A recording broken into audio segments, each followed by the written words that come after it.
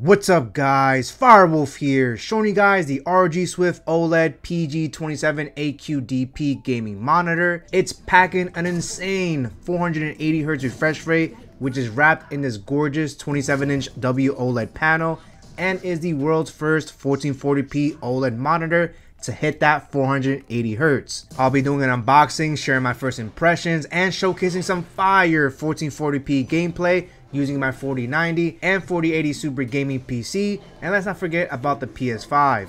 Stay tuned for a future review of this PG27AQDP. So for now, let's unbox the ROG Swift OLED PG27AQDP. Comes in this awesome ROG themed box. You can see right over here, 26.5 inches, 480Hz OLED. Let's get it. Alright, with the box out of the way, let's go ahead and see what we get. Alright, so right on top, we're going to have a color calibration testing report. We can see right over here that it is factory pre-calibrated for unmatched color accuracy for delta E less than 2, which is awesome. Alright, next thing here we have is the base stand here in a nice triangular shape here. It feels really nice, very sturdy, very metal. Definitely love the build quality here, and I am loving the contrast between the darker gray with the black gloss, I believe. Let's go ahead and peel one of these out. We have a nice gloss black, and this does illuminate with some red RGB lighting, which should look really cool. Alright, next thing we have here is the arm portion of the stand. Same thing here, we have this nice dark gray with some gloss black. We can see Swift right in the middle, really nice. Right on top here, they do have a nice 1/4-inch tripod socket here, so you can put things like a camera or extra lighting equipment, which is really good for content creators or streamers. And overall, it's a nice build. Alright, next thing here we're going to have is a VESA mount adapter. Now you're going to need to use this if you want to mount this monitor on a monitor arm. Now I'm personally not a fan of having a separate adapter. I would have liked to see this monitor have VESA mount holes directly on the monitor instead of having to rely on a separate adapter. So you are going to need to keep this just in case. Next we have the bottom puck piece that goes underneath the actual stand, which will illuminate with RGB, showing the ROG logo beaming right down. It's definitely a cool gamer's touch, and you can disable it if you don't want to use it. Alright, next thing here is we have an awesome accessory pouch. I love when ROG gives us this nice little pouch here to store all of your cables. Really nice touch here. All of our input cables are stored inside, so let's see what we get. Alright, first cable we get inside that pouch is going to be a DisplayPort 1.4 cable. And I love the attention to detail that ROG provides. All of their cables are going to have a nice ROG branding on them. Really nice subtle touch. Alright, next up is going to be an HDMI 2.1 cable. Alright, next thing we have here is a USB 3.0 upstream cable, and this is going to be used to connect directly to your PC. Next thing we have inside that pouch is 4 additional pucks here. Now this goes directly on here, so you can swap them out. Now I honestly don't know why they give us 3 clear ones. I can understand an additional one, but I'm pretty sure they assume that just in case you lose them 2-3 different times, you have extra pucks just in case. And finally, inside that pouch, we're going to have a nice sized microfiber cloth here. Really nice and soft. And I like the fact that they include this so you can take care of your nice OLED display. Definitely an awesome touch. It does feel really nice and premium.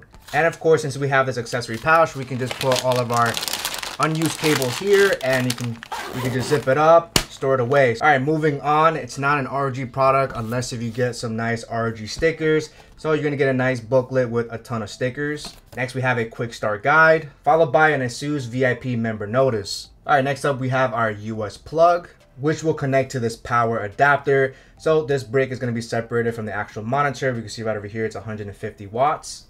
All right, finally, let's go ahead and get rid of this. Bring you in a little closer, and let's spread this nice and open here.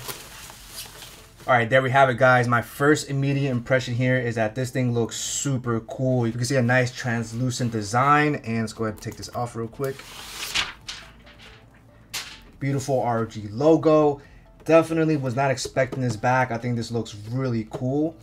And don't worry guys, on the front we do have a nice screen protector here, so you can peel off, making sure that there's no scratches when you're setting it up. Alright, taking a closer look at the inputs here, we can see the DC input for power. We have 2 HDMI 2.1 ports, display ports, and we also have a 3.5mm headphone jack, USB upstream with 2 USB-A ports over here. So I really like to see that USB hub. And right on the bottom here, we do have our menu, 4 directional buttons with 2 hotkeys. And overall, I'm loving the back of the design. I mean, this thing is so freaking cool. We can see right over here for those who dare. All right, so actually before putting the stand, let me go ahead and peel this off real quick.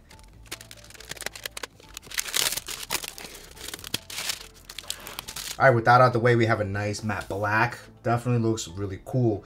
All right, now installing the stand is very simple. We're just gonna grab the stand and we're gonna angle it in.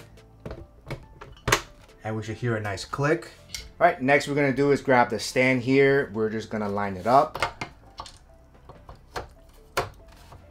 And there's a wingtip screw, and all we have to do is screw it in place. We wanna make sure that's nice and tight. And finally, we're gonna put the bottom puck here. And there are some magnets here. It goes in nice and smooth. And now we're ready to pick it up and set it up. All right, so here's the back design of the monitor here. It looks absolutely fire. I'm loving that translucent on the back here and that nice little slogan there for those who dare. Now I'm gonna quickly dim the lights down real quick so you can get a better look at how it looks like when it's a little bit darker here. I think the RGB lighting looks really nice, gives it that awesome gamer's touch. All right, now we're ready for a screen reveal here. I'm gonna remove the screen protector here. Now obviously it's gonna look super glossy, but the actual screen is not. All right, there we have it, guys. A beautiful W-OLED panel here. It's gonna have that anti-glare matte coating, and as you can see here, it doesn't reflect much light here, which is very important if you have very bright environments or if you have a lot of lighting. You can see even the lighting on my wall here, the Firewolf Tech. You can barely see it, so it has that nice anti-glare. Had this been a glossier coating, then all of that lighting will definitely be reflected. And even if I power on my ring light here with direct light, you can see how it dissipates that light. So for me personally, I like the matte coating because it does help block out a lot of that glare. All right, now that we have it on, let's go ahead and peel this off right over there. All right, test out the stand here. It's definitely very sturdy. It does have some nice height adjustments here. It also swivel. Got some nice tilt. And we should be able to pivot for a nice vertical setup. Let's see if it allows me to pivot the other way. Yes, it definitely does. So we can definitely pivot it for a nice vertical setup. Now you do have the option of turning off all of these lights in the settings here. So if you ever want to do that, that's something you definitely can if it's too distracting for you. Now I have it connected to both my black gaming PC via DisplayPort, and then I have my white gaming PC with the 4090 connected via HDMI 2.1, which is right now currently. All right, so the very first thing we would definitely want to do here is increase the hertz all the way up to 480. So we're gonna click that real quick. And then we're gonna keep changes here. Of course, we wanna make sure we're maximizing all the hertz. It'd be crazy if you have been using this monitor without enabling 480 hertz. Now, since I have an NVIDIA GPU, I will open up NVIDIA control panel, and we're gonna click on the ASUS right over here. Now, what's great about this is that right out the box, it is G-Sync compatible and automatically enables it. So there's no additional steps required. Definitely love that feature a lot. Now, on the change resolution, we have, of course, 480 hertz. And then we can go ahead and choose use NVIDIA color settings. And under SDR, it actually goes all the way up to 12 bits, which is awesome. Now keep in mind that I'm using HDMI 2.1. All right, and there we have it, guys. We have the max refresh rate at 480 with 12-bit. And again, this is using the HDMI 2.1. Let's go ahead and switch it over to this 4080 Super with DisplayPort.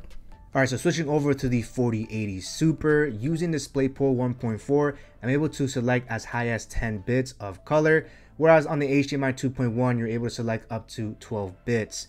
Now, other than the bit color rate, I don't think there's going to be much of a huge difference between the two, since both of them are using display stream compression. So I personally don't think there's going to be much of a difference, but I could be completely wrong. Let me know in the description box below which would you prefer to use, HDMI or DisplayPort. My first impressions of this monitor so far has been fire. 1440p looks really good compared to the 1080p 480Hz dual mode monitors that I've tested before. There's not a lot of games that can hit close to 480 frames at 1440p at the moment, but you can still enjoy smooth gaming with G-Sync or FreeSync. There's also a lot of AI features like AI crosshairs, AI shadow boost, AI visual, AI sniper, and a mobile map helper that can enhance your gaming experience. The matte coating isn't too aggressive, and while the clarity is nowhere near glossier coatings, I think this matte coating will benefit in brighter setups where lighting control is a challenge. It'll take some time to cook up this review, so for now, I'll leave you guys with some fire 1440p gameplay to get an idea how this monitor would look. Now I had to download Valorant and play with mouse and keyboard for the first time to hit over 480 frames per second, so you'll probably see my gameplay look a little weird, so go easy on me guys. If you have any questions, drop them down below, so for now, enjoy.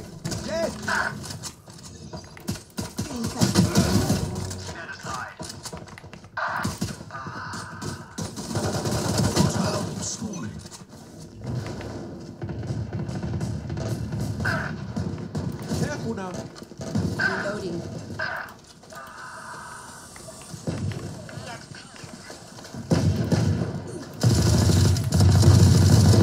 Rain is down. Grounded.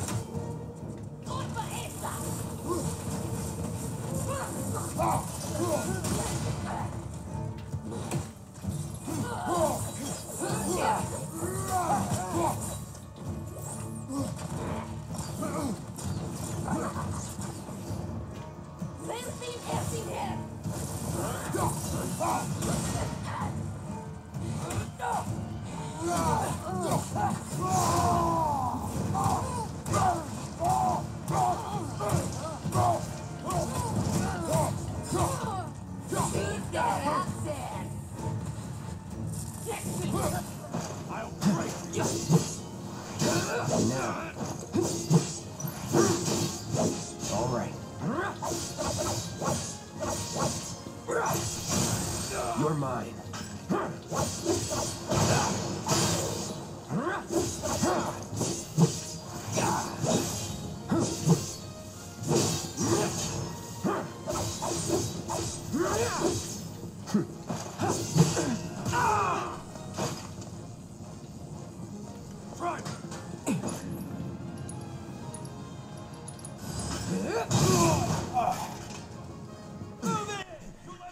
Still here? Well, thanks for sticking all the way through. I really appreciate it.